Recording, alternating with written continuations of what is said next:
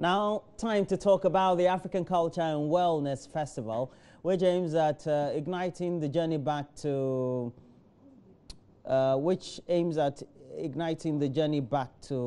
a lot of the journey back to our roots, so to speak. And we also know that this event will be taking place here in Accra. We'll be having special guest Muta Baruka. He's an artist, he's an activist, a spoken word person. I've listened to him severally, seen him physically, talked to him as well.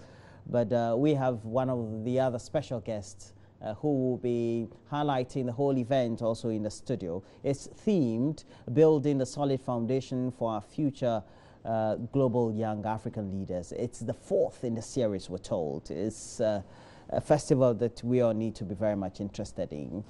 And so we have a guest in the studio, and Dr. Sherida Yazid, a naturopath, is in the studio, also with New Body Products Ghana as a Chief Operating Officer, a holistic lifestyle consultant, an African dance instructor.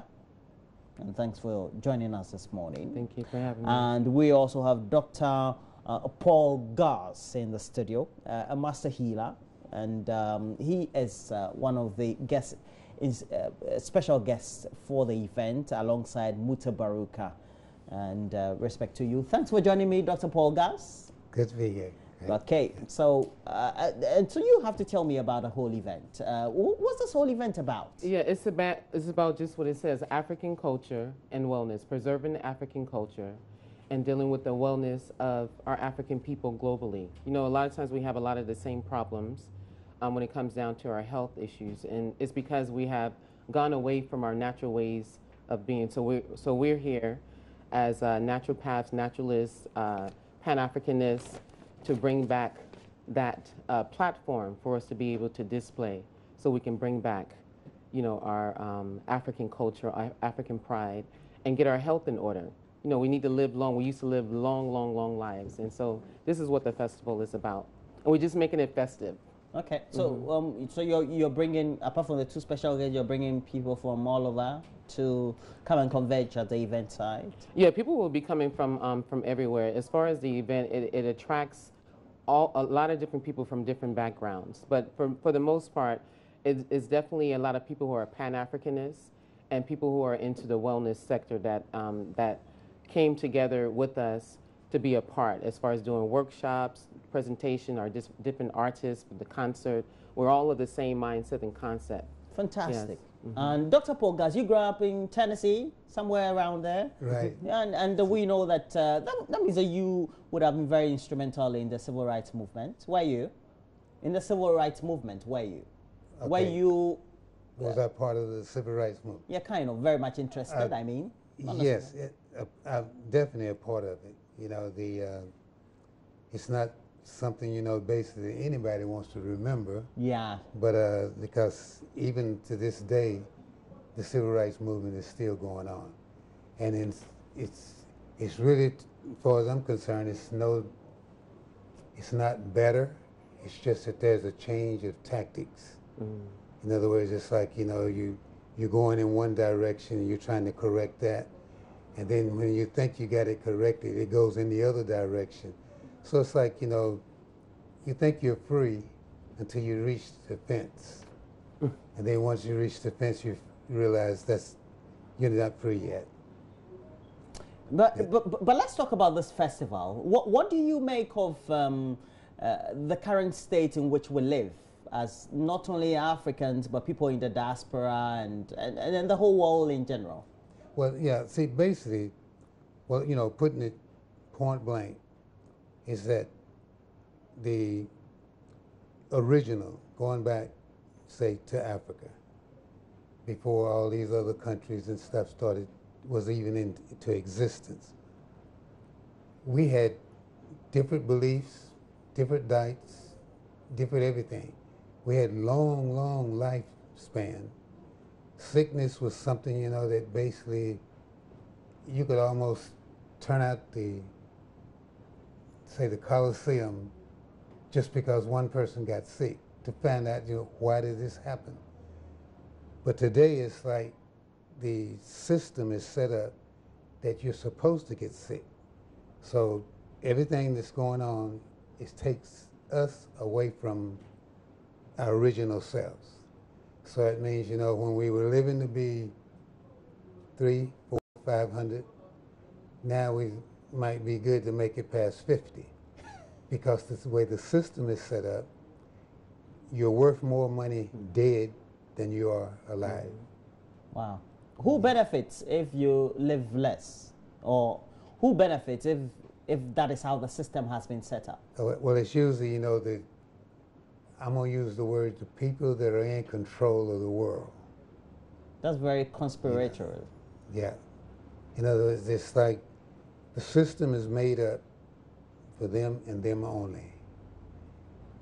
And anybody else that does something different is actually breaking the law. Now, breaking the law is not wrong. It's just that somebody set up some laws and you broke the law. But that doesn't mean it's right or wrong. You know, right is right, and the law has nothing to do with what is right. But if you benefit from it because somebody broke your law, then you're going to continue to have that to go on and on and on. A good example is that we hear in the States the American dream. Yeah. But see, the American dream, you know, for black people is that if you got more than $10,000, you're going to be audited by the IRS and the tax bureau and everybody else, if you're black. But if you're white, that figure has to go over $2 million before you would be audited to find out, you know, where the money is coming from.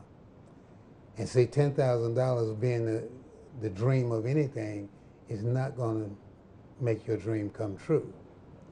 So it turns out, you know, that we have to figure, well, it's already figured out. We just have to use the ways that we used back before all of this stuff started to happen.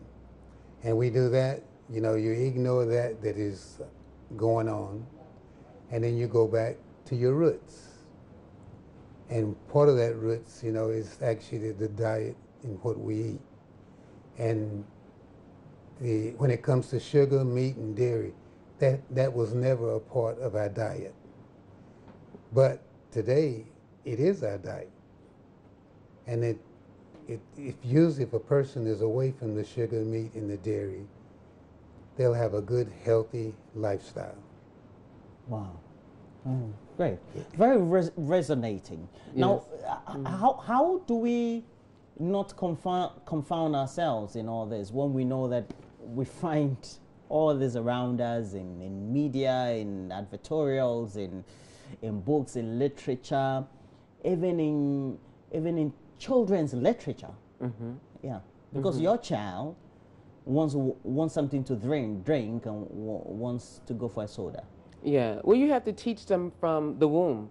You have to teach them from when they first, and when I say from the womb, the mother who's carrying the baby, she should start there. As far as her diet, as far as the things that she eats. And this is Africa. This was our tradition. A pregnant woman had certain foods that she ate in order to be able to have a very strong, healthy child. But now today's immortality rate is so high. You know, we're talking about so many babies dying, or even mothers dying during, you know, birth. So we've gotten so far away from it. So for me, for example, I have 6 children and 3 grandchildren. Each one of my children, from pregnancy, I always made sure I was eating the right type of foods, taking the right type of supplements, still exercising. And I would talk to my children in the womb. I would read to them. I would play music. And when they came, and when I gave birth to them, I started from the very beginning. I would give them herbal medicine from the first day, you know. And then they became used to having certain tastes when it came down to fruits and vegetables.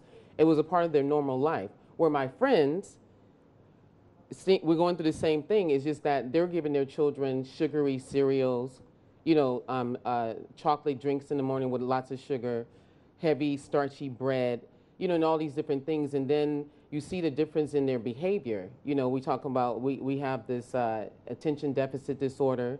Then they have medicine for that. You know, so it's like the food is created to cause a problem, so you can come up with a medicine that's going to just be just like a Band-Aid, and then have side effects, and then you have to start taking more medicine, so you end up with other diseases. Where if you start your child early, all my children know how to cleanse their system. They know when they're not feeling right, what's causing it. They can tell, oh, I ate this and this is the reason why this is happening.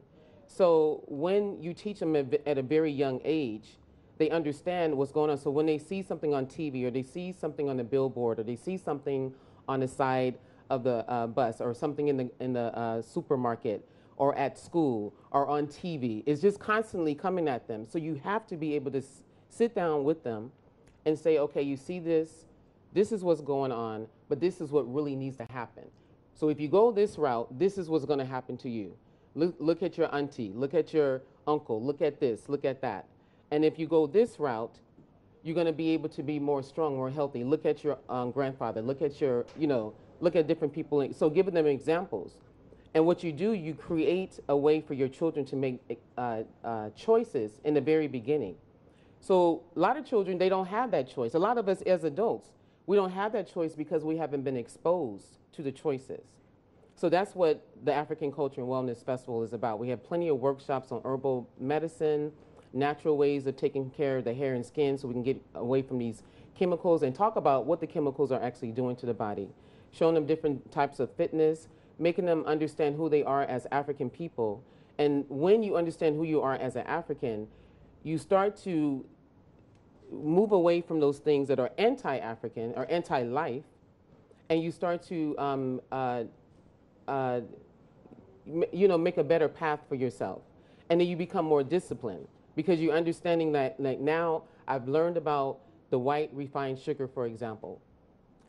Now that I know about it, now I have a choice to say I'm going to take a candy snack, or I'm going to eat some fruit. Now you have the choice.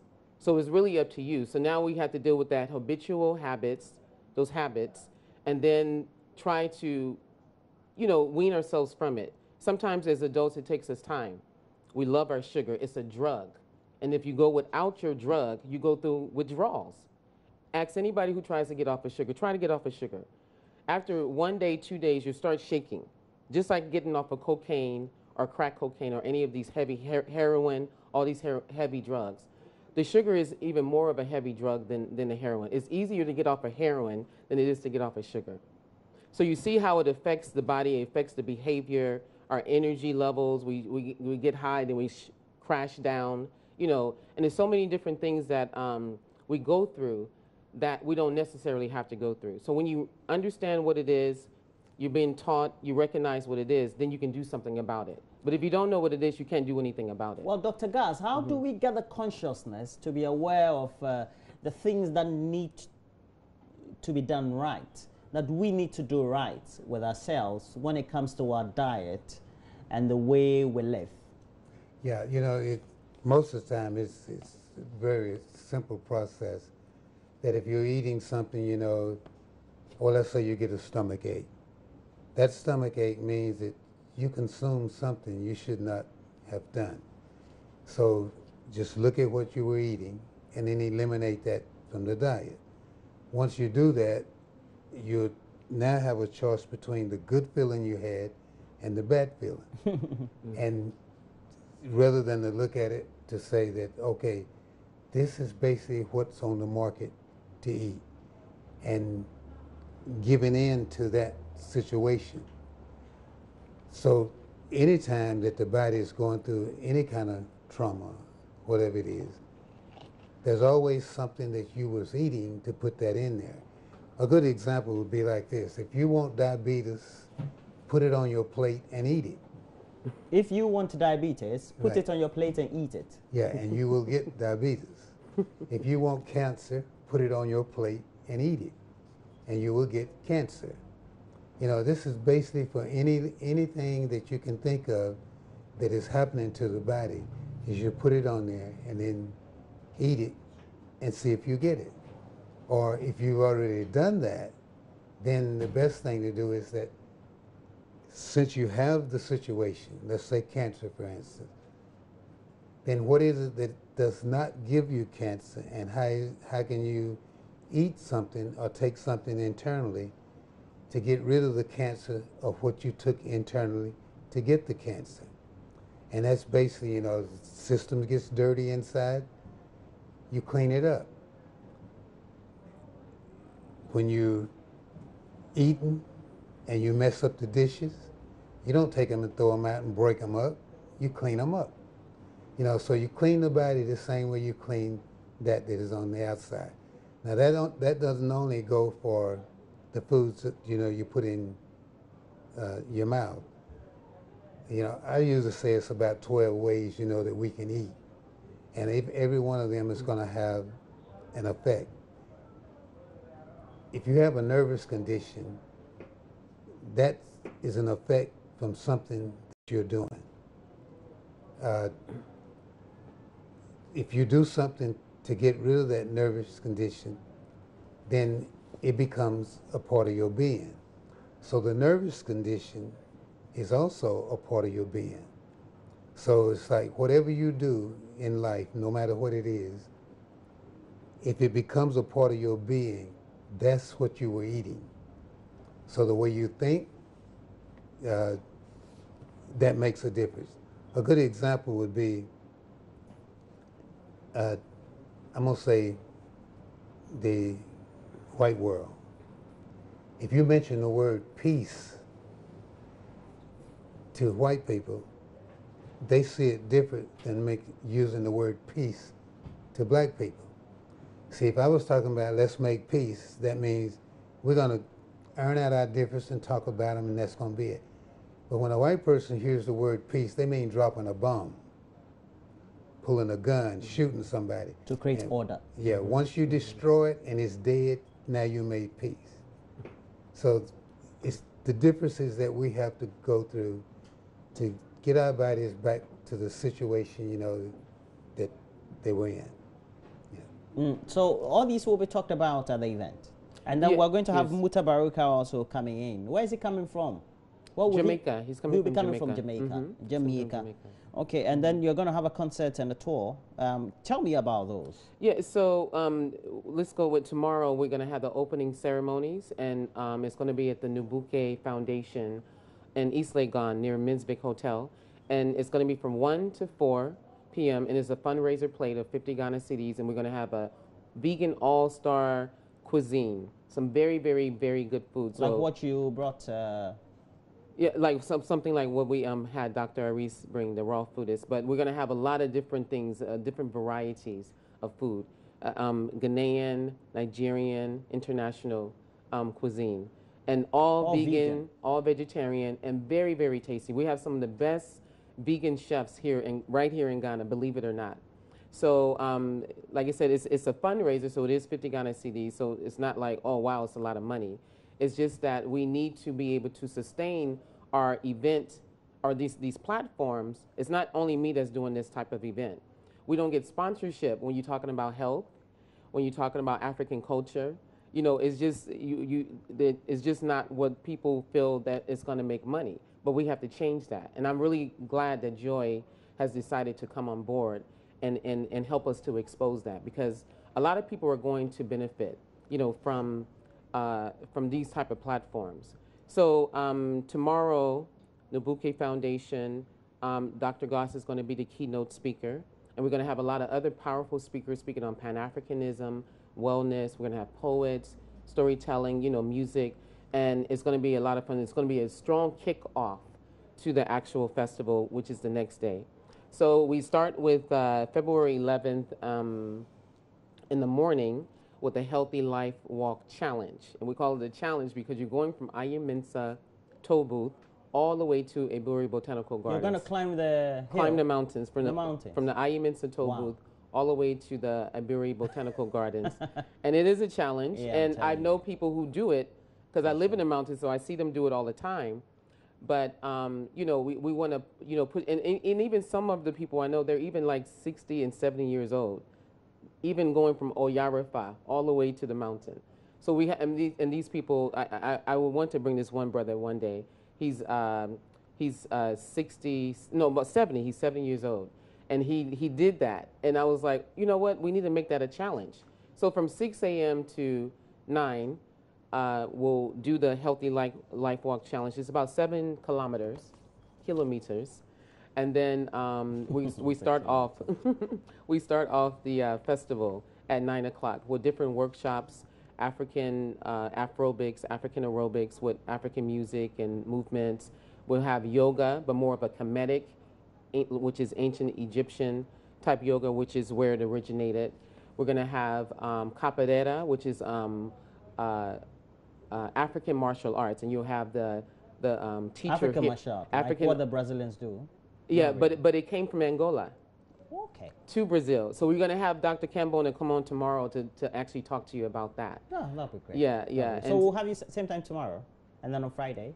Yeah. Yeah, we'll have Cambone to come tomorrow, and then he's going to talk more. He's a very interesting brother to talk to, but he'll talk about the festival as well as like the capoeira and the history behind it. Because when we think about martial arts, we think about, you know, Bruce Lee and all the kung fu and things like that, but it actually originated in Africa, you know. So lots of stuff on wellness, herbal classes, like I said, the hair and skincare, dealing with natural ways of meats. And then we have some also some food demonstrations on how to do some plant-based, you know, vegetarian foods, and very nice. And just showing some things that is not so hard.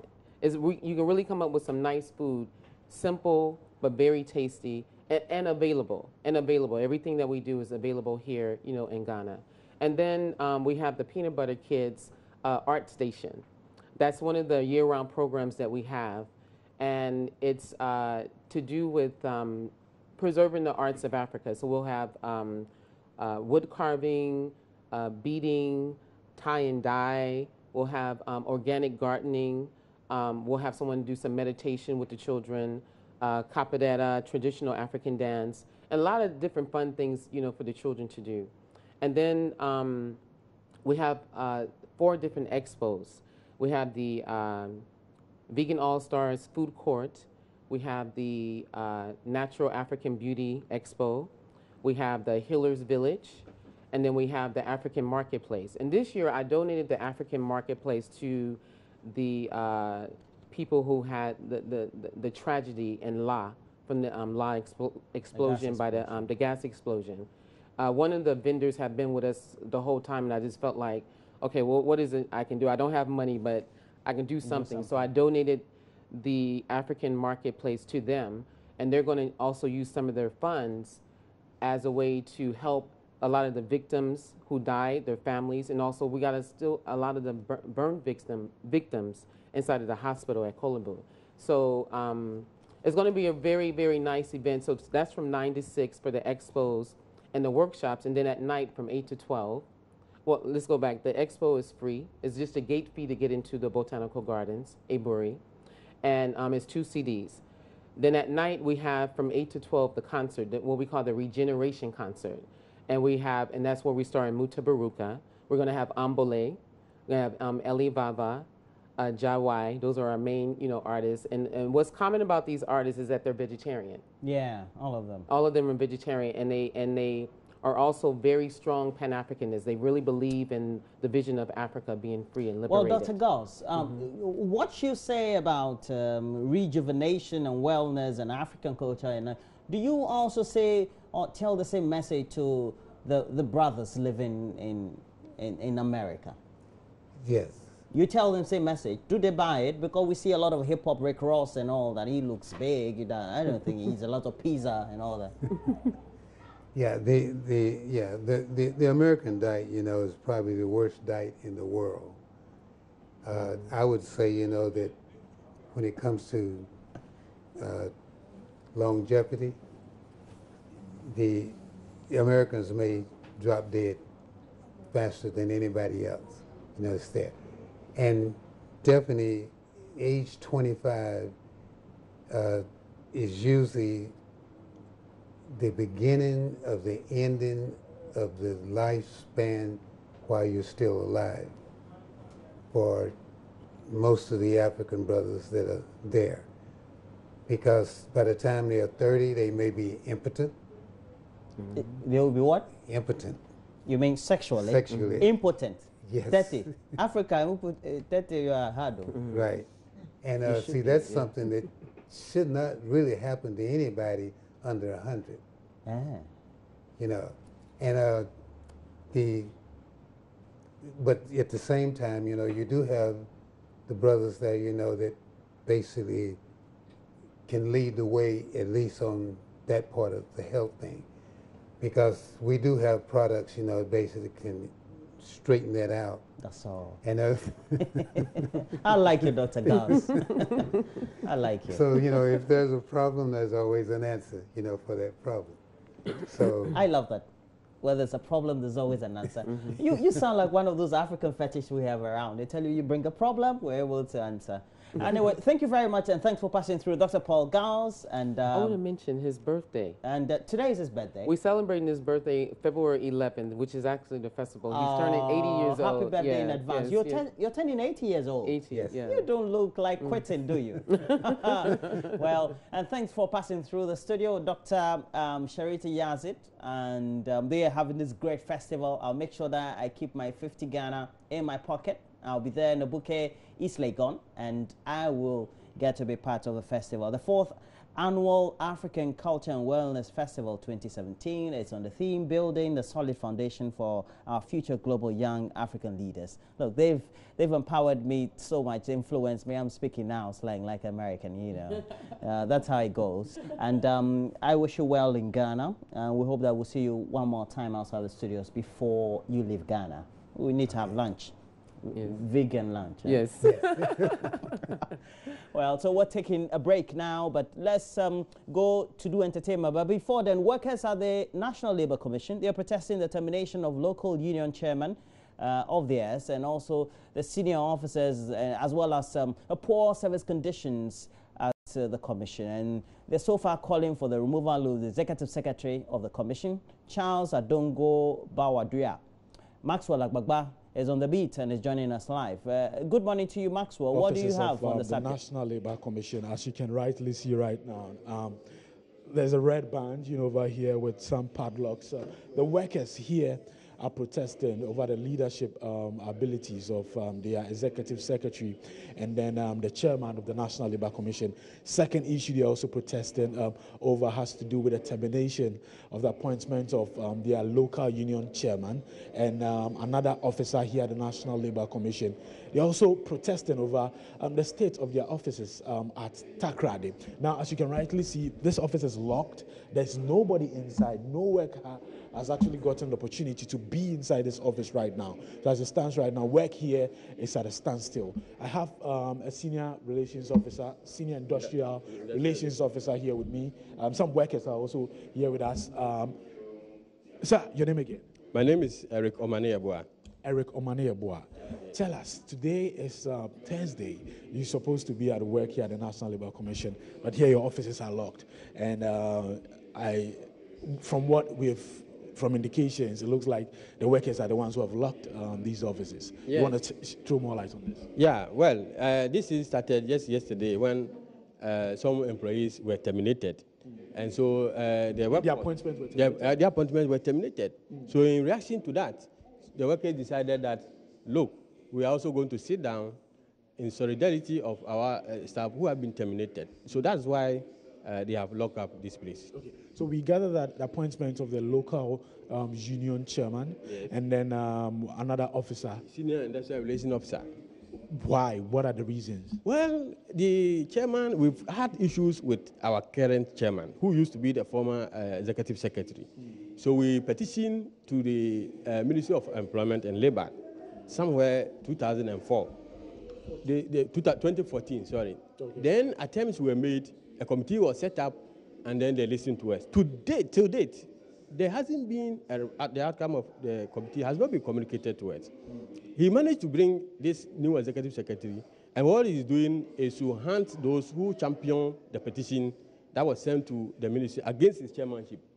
So, well, after that, he tried to transfer some of the employees who championed this to Takoradi. So, wait, who are we talking about here? Who are you accusing of witch hunting? The chairman, Edward Broku Bodu, is behind all these things. And he is using the current executive secretary, Charles Adonko Bawadia, to champion his interests by way of frustrating some of us and also transfer some of these things. And all these things are going on. We've had issues. We've written a letter to the presidency just 3 days ago. But the outcome is that some of us have been terminated because they think that they have refused to go on the posting. Meanwhile, there are issues that the Mother Union has picked up with the commission, and they are still ongoing. Okay, earlier you mentioned to me that the termination of the appointment is the last straw that broke the camel's back. Yeah. What other issues, have triggered this, protest? Okay, you see, the key issue is that we try as much as possible as employees to unionize here so that we will have a better conditions of service for ourselves. Attempts were made to block that. And this thing started about 8 years ago. Attempts were made to block the front of the union? They didn't want the union to exist. And so what they did was that they would frustrate the process. First, they tried to make sure that we don't get a collective bargaining certificate. But we had to go to the labor office to demand that before we got it. Now, after that, the union have submitted a proposal to the management of National Labour Commission. And the next thing is to constitute the standing negotiation committee to negotiate on that. Up to now, in spite of all the reminders, they have not been able to do that. So we don't have anything that will guide the relationship between the workers and management. So, but that sounds a bit, ironic. If you are working at the National Labour Commission, we're supposed to be advocating for unionization, and they are rather stifling, the growth of unions. That's a bit ironic. Yeah, it's just explain the leadership style of the chairman, who used, in fact, he was the first substantive executive secretary of the commission. The one who came, his predecessor was acting for some time. And for almost 6 years, he worked with us. He did not see the need to ensure that the workers' conditions are improved. And because of that, we decided to unionize so that we can have better conditions for ourselves. And still, he's making sure that we don't get all these things in place. Okay, another triggering factor to this protest is your conditions of service. You say it is very appalling. Yes. What exactly about it? Well, as you can see, they asked me on air, what are the grievance procedure? We don't have. Why?